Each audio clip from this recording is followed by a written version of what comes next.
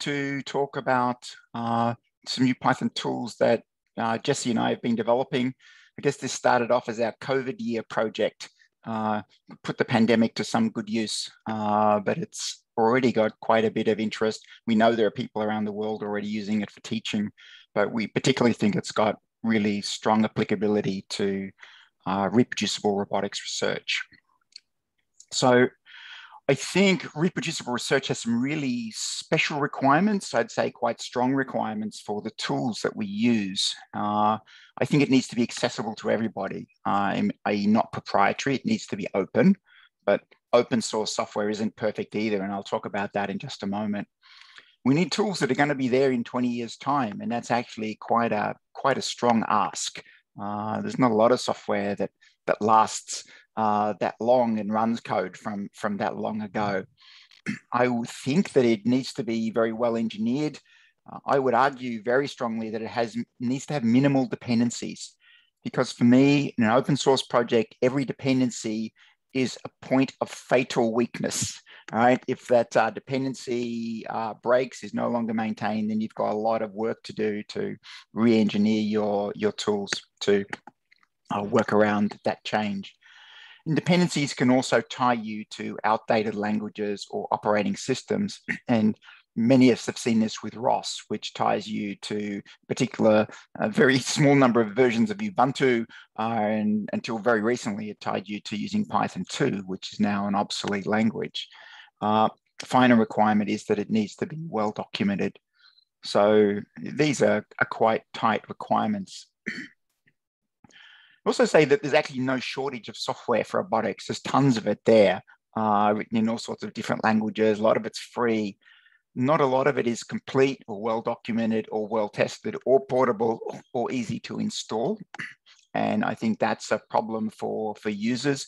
Sometimes if it's just too hard to use tools that are out there, then people think, oh, how hard can it be? I'll write my own. And then we just have this proliferation of software, which is perhaps not well designed, done in a hurry, not finished, not documented.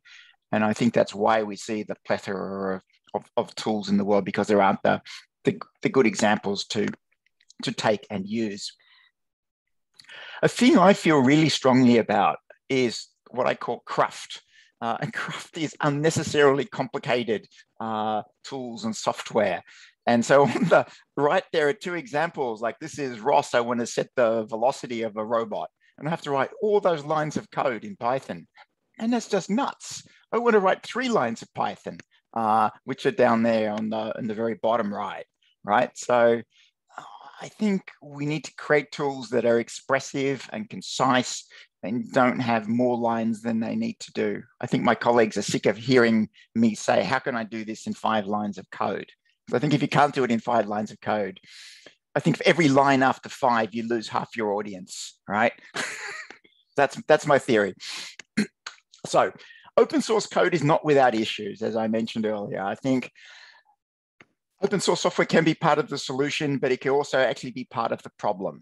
And I'm a big fan of open source software, but there are issues. Breaking changes where people make a change because it makes the software tidier or nicer, but it hurts all the people who've depended on it. Projects that are maintained for a while and then they lose, the energy goes out of it, they become unmaintained, and eventually they become inoperable. Another thing that's interesting to me lately is that some open source software actually has licensing complexity. So a particular example would be OrbSlam out of Zaragoza. And a lot of people think it's open source software, and it is for research, but if you want to use it in a product, you've got to go and talk to the university and license it. And so sometimes people start with a particular belief about a license condition and then are surprised that actually it's not as simple as they thought that it would be. So some of the issues. So I'm going to talk about software, the Robotics Toolbox for Robotics Toolbox for MATLAB, which I've been maintaining for over 25 years now. It's changed a lot over time because MATLAB's changed a lot over time, and my interest in robotics have changed over time. So both those two pressures have caused the software to change over time.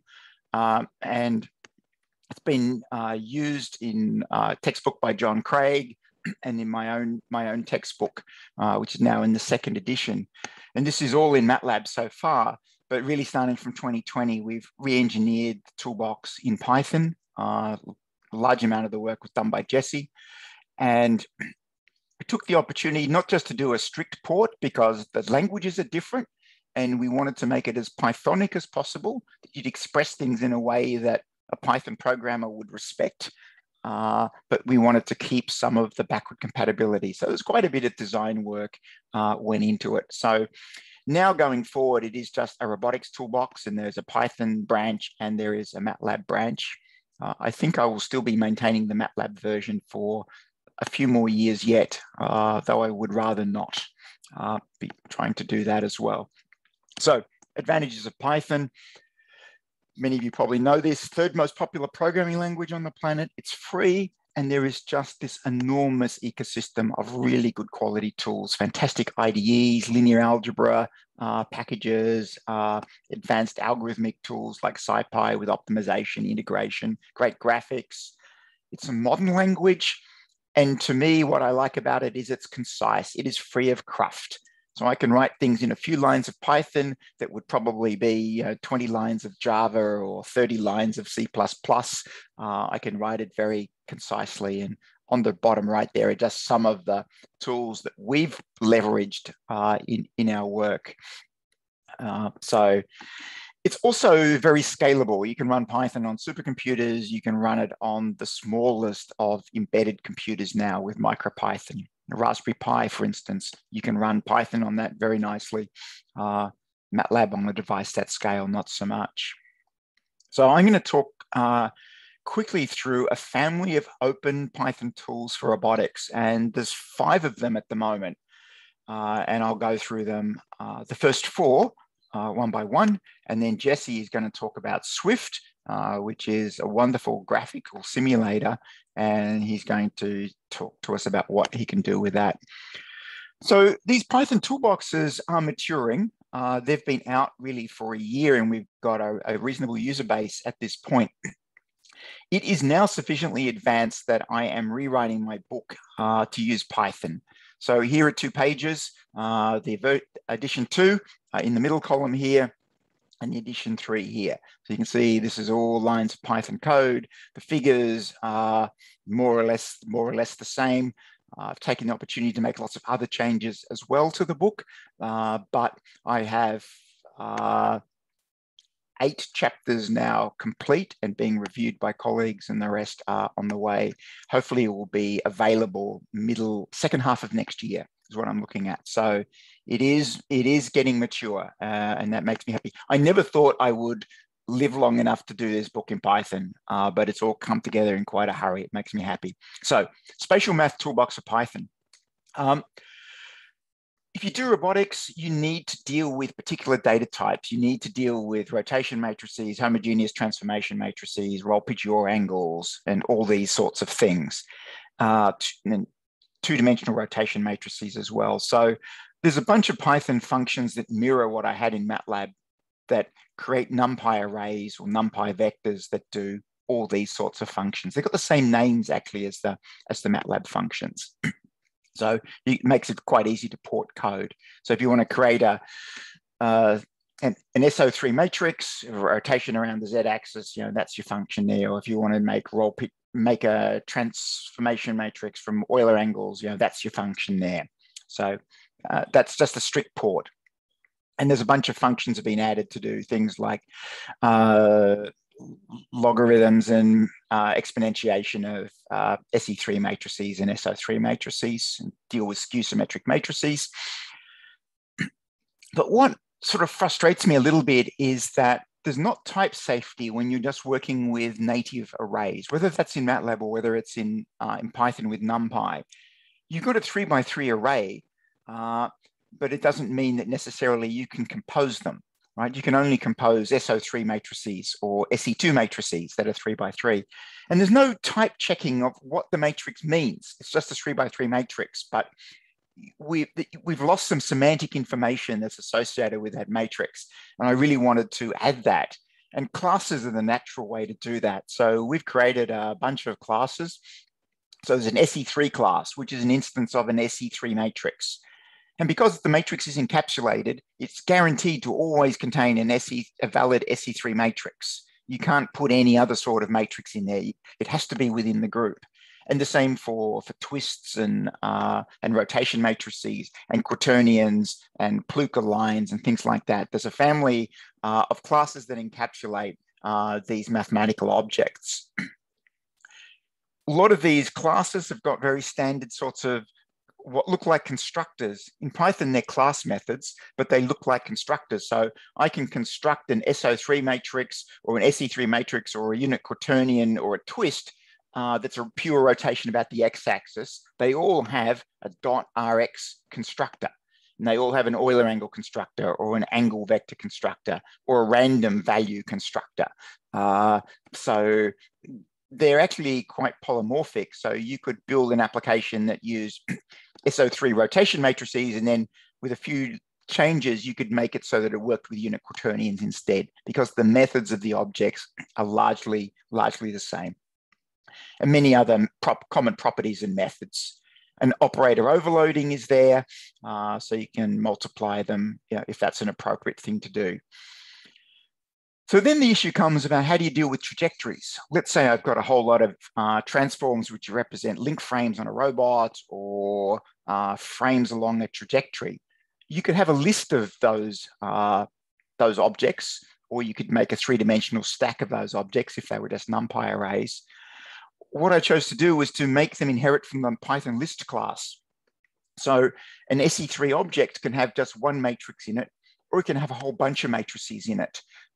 It's got the length method can be applied to it. It tells me in this case that it's got 4 SE3 matrices within it. And then I can iterate over it, or I can use it in a comprehension. I can insert, pop, delete, all the things you can do with a list, I can do with an SE3 object, which is very powerful. And I can broadcast them together. So if I multiply an SE3 object with one element, multiply one with 4 elements, it kind of is going to do the thing you'd expect it to do or hope that it would do, which is kind of helpful. I might skip that one. And we've got support for 3-dimensional and 2-dimensional twists in the toolbox as well. And there's quite a complex class hierarchy. They all inherit from an abstract superclass, which gives them all list-like superpowers. There's also in the class hierarchy a bunch of classes over here which implement Roy Featherstone's spatial vector notation. So we have spatial velocities, inertias, forces, velocities, and all those things implemented with Roy's mathematical notation, but a lot of the rules are strictly enforced by these classes. It makes it very easy to code something like Newton-Euler dynamics in Python based on these classes. It's very, very elegant. So that's the spatial maths which underpins the toolbox. The toolbox aim as always has been to be very concise. So we support robots defined with Denevert-Hartenberg notation, though I like Denevert-Hartenberg notation less and less. We do support it. And we've got all sorts of operations, forward kinematics, inverse kinematics, manipulability, trajectories, provide a bunch of models. It's easy to create your own model. This is an example using DH notation. Just build a list of objects and construct a robot object. Once you've got a robot object, then there are tons of things you can do with it. We can import now URDF models directly. Without any dependency on ROS, we can import URDF models, even if they have Zacro macros in them. We've got a built-in Zacro preprocessor, so we can import and display and manipulate very complex models, like PR2 robot, for example. The animation there is Swift, which Jesse will show shortly. We can do all the dynamic stuff in joint space and operational space. There are some variations of inertia and gravity load with configuration. I might skip these things. Product of exponential notation is also supported for people who are fans of that. And the toolbox interfaces in a fairly controlled way with physical robots and graphical backends. And we can do symbolic stuff also, which is very useful for many applications. I find myself using this a lot. And SymPy is open and a wonderful symbolic manipulation tool. really quickly, because I think I'm going over time. Block diagrams, I think, are a really important way to think about engineered systems. And in my book, I use a lot of block diagrams. And there's an example of one here. And so there isn't a block diagram language or a tool like Simulink in the Python universe. So I thought, how hard could it be to create a sort of Pythonic block diagram execution engine? And so here's a block diagram on the over here, and this is its equivalent using a package I wrote called bdsim. So I define a bunch of blocks, I wire the blocks together, and I compile it, and then I run it. And over here you see an animation of a mobile robot moving along a path to follow a line. And it's the code in the middle, that's what's executing to generate this particular plot. So I'm pretty pleased with that. It's actually come quite a long way. It's usable now. Every example in my book I can implement this way, but I have to hand code, translate a graphical block diagram into Python code. So then I thought, how hard could it be to create a graphical front end? So I got some students and they built this graphical front end, which is pretty cool. And so now in the book, what I thought was the biggest risk factor, I've got a block diagram. This is a Khatib's operational space controller in Simulink and in my own package. And I get pretty much the same simulation results. So that's pretty cool. So now Python has an open source block diagram execution and editing capability. Finally, there's a library of Python graph classes. Mathematical graphs are important for lots of things. So this graph class underpins path planning, PRM, RRT, lattice planners, and various SLAM algorithms in the book. And these are some figures from the book which have been done using this graph library called pgraph. So it's a pretty capable mathematical graph library. Again, that's open and free. So in summary, there's a bunch of new tools in Python that are very useful to roboticists.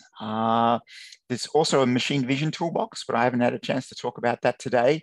Please give it a go. You can pip install all of these things. You can also visit the GitHub sites. You can leave comments, send me pull requests. All of that's welcome. It's still early days, so please give it a go, send feedback, be kind. I'll stop there, thank you, and hand it over to Jesse. Thanks for that, Peter. Let me just share my screen. Awesome. So I'm going to give a bit of a kind of practical demonstration of what the toolbox can do and kind of show off what Swift brings to the table at the same time. So I'm going to start off by making a Panda model. So I simply import the toolbox and then make a robot object called Panda. We can print the UIDF string of the Panda. And this is a robot made using UIDF, using the UIDF system. And here we have in the terminal the whole big ugly UIDF string that describes the Panda robot. And this isn't terribly useful. So the toolbox has its own print method. So if I just print Panda itself, what we get is this lovely description of the Panda here. So we can see it's an e-robot, and e-robots are constructed using, so is my screen share still working? No, it's not. You're not working. The last thing I can, now I can see it. Yep. I might have accidentally paused that. Sorry, guys. So the Panda is an e-robot, which means it's being constructed using a UIDF file. We can see that the Panda is made by a Frank Amica. It's got 7 joints. All 7 joints are revolute. We have the visual geometry of the robot and also the collision geometry. In this table here, we have the kinematic chain displayed in a table. And this is shown using Peter's ANSI table Python package. And then finally, we have some named joint configurations. So QZ is the 0 joint configuration, and QR is some predefined ready joint configuration. So the next thing we can do with a robot that might be useful is visualize it. So if you call the plot method on an e-robot, it will launch in Swift at some, how did that work? At some joint configuration you supply to the method. So here we have the Panda in its 0 joint configuration. We should probably change that to QR, which is a much nicer joint configuration. And this block keyword argument just stops the program from exiting, which would cause Swift to close. So as you can see, Swift launched in a browser tab. You can orbit around the robot and pan like any kind of 3D environment you might be familiar with already. So this is the most basic use of Swift that you could make. In 2 lines, you've made a robot and you've visualized it. The next thing we're going to do is show this the kind of manual way. So we're going to import Swift. We're going to create a Swift instance.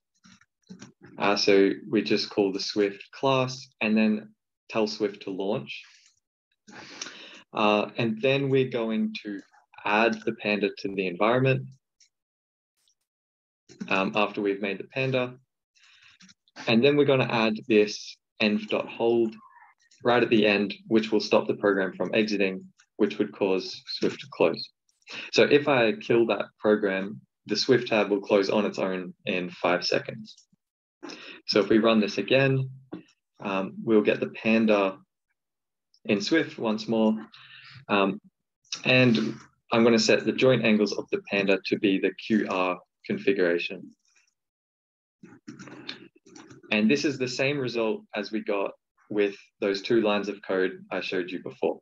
Just a more manual way, but now we can do much more amazing things from here. So from here, you might be interested in moving the robot. So the first thing I'm going to do is add the real-time keyword argument to the launch method. And what this will do is get Swift to run as close to real-time as it can.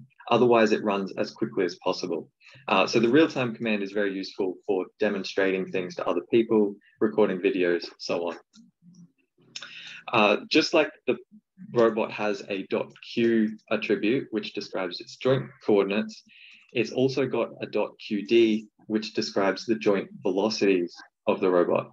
So by setting the first element of this array to be 0.1, that means that I want this joint here on the Panda, the first joint, to rotate at 0.1 radians per second. Now, if I run this, we will see that nothing happens. And that's because I haven't stepped the environment at all. So just like most simulators, you need to manually step the environment at a desired time step. Sorry, so the first argument to step is a DT. So by saying 0.05 seconds, every time I call env.step, the simulator will use the robot's joint velocities to calculate where it will be in 50 milliseconds. So I'm going to do this 100 times, and we will see Swift animate where the robot is at each time step. So you can see that first joint is now rotating and the Panda is moving. I can say, maybe make the end effector also rotate at 0.1 radians per second. And then we'll see the end effector rotate as well.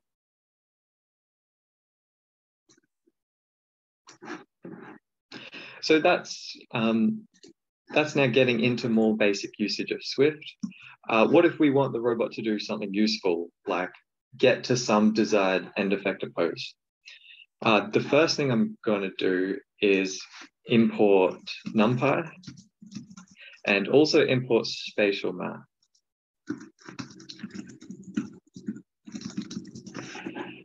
Then we're going to define some goal pose. So what I've made here is TEP, which is a variable which first calculates the forward kinematics of the Panda using its current joint coordinates. And this defines the end effector pose in the world frame.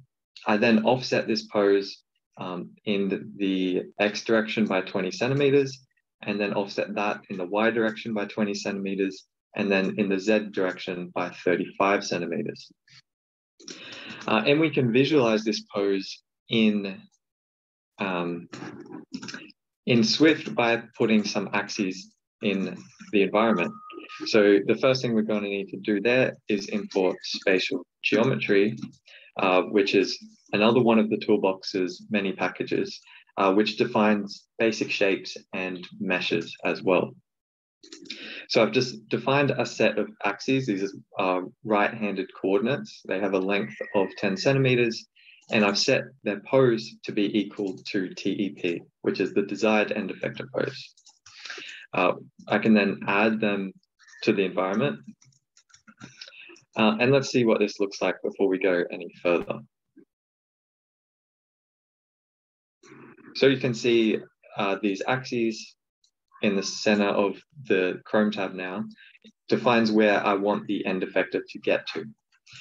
So now we've just got to write the controller to get the end effector from where it is to where we want it to be. So I'm just going to make a couple of variables. First is an arrived flag, which will define when we've arrived, and also a time step.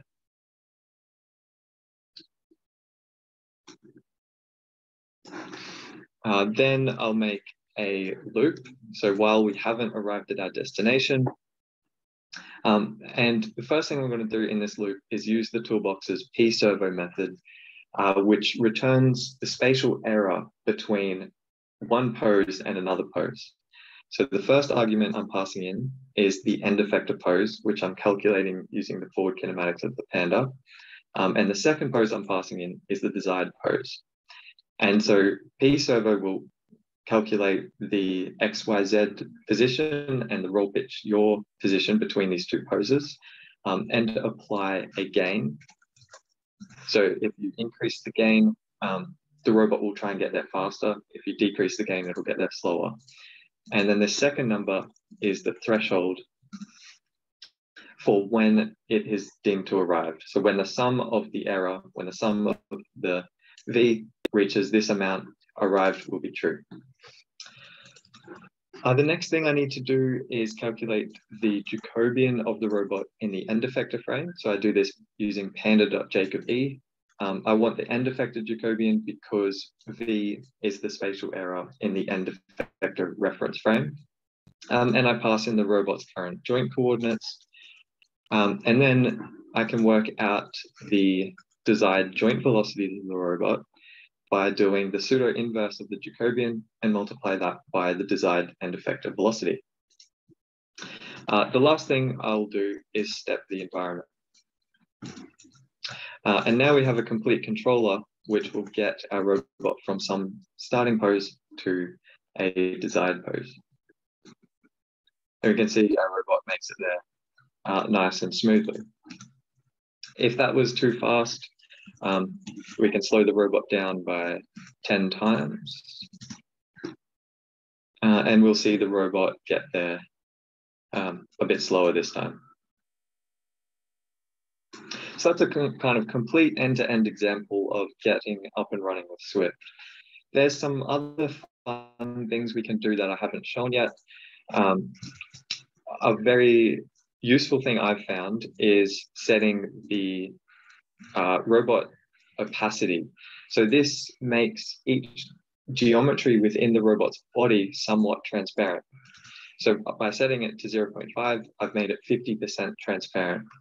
And here we can see now I've got a semi-transparent robot. The robot also has collision geometry. So if I set the robot opacity to 0 and the collision opacity to 1, now we will get just the collision geometry, and we can see that it's made up by spheres and cylinders. You can also view both at the same time. So maybe I want the collision geometry overlaid with the normal geometry. And there we go. So the next thing I'm going to talk about is some work we've been doing to improve the performance of the toolbox for key kinematic operations, in particular Jacobians, forward kinematics, and Hessians, and so on. So I've implemented some of the kinematic methods using C extensions and then wrapped them in Python. So JSlow, which I've got first here, calculates the Jacobian using the normal Python implementation. And then in the second, in line 8 with JFast, I supply the fast equals true keyword. And this will invoke the C extension instead and calculate the Jacobian using that. So if I print the results of those two Jacobians, you can see that they're both identical. So there's no cheating happening. They both work equally accurately. But the real benefit of the fast methods, we'll see if we profile them. So in the slow method and the fast method, I calculate the corresponding Jacobian 1,000 times, and then I use the C profile package to profile how quickly these things are running. So if we run this now,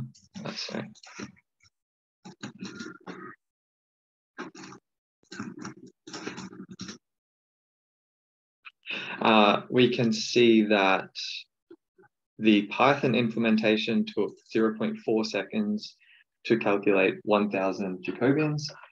Using the C extension, it happened in just 11 milliseconds. So that is many, many times faster.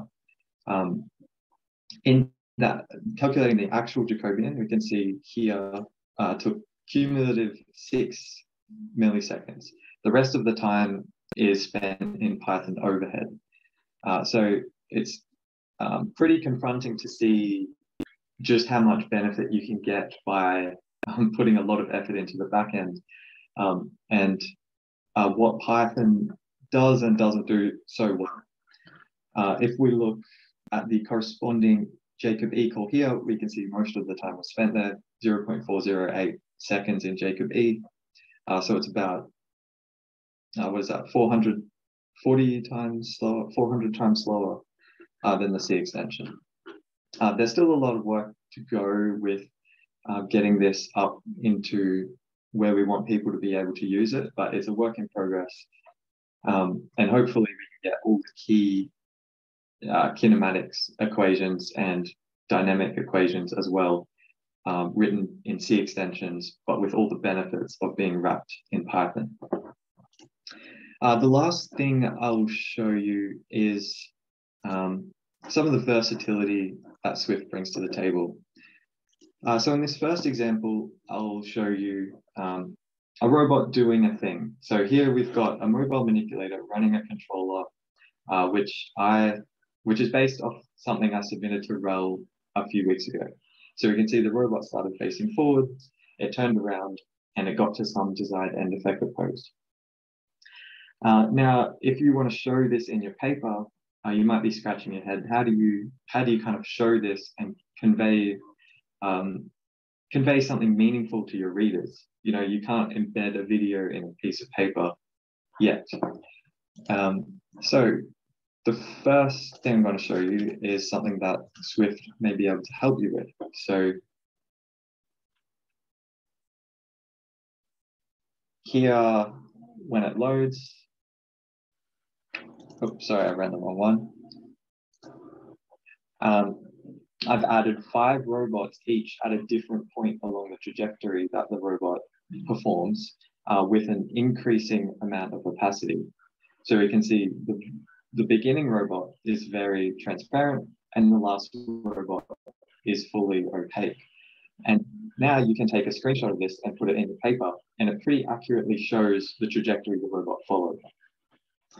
The other thing I'll add here is that you can programmatically set the camera pose. So you can see that the camera jumped from where it was at the start. And there's also a screenshot button. So you can take a screenshot of that. And it's the full resolution of what your browser is. So now you can kind of completely reproduce your images in your Python code for figures in your paper. And you can also record and take screenshots programmatically through the Swift API. The last thing I'll show you is how Swift can be used to compare between, say, your work and previous work that the literature has defined. And this can be great for videos accompanying your paper. So here we have my controller running on the fully opaque robot, and then an example of prior work running on the semi-transparent robot. And so you can kind of overlay these two things to directly show the difference between what you've come up with and what is out there already. So that's all I had for my presentation. I think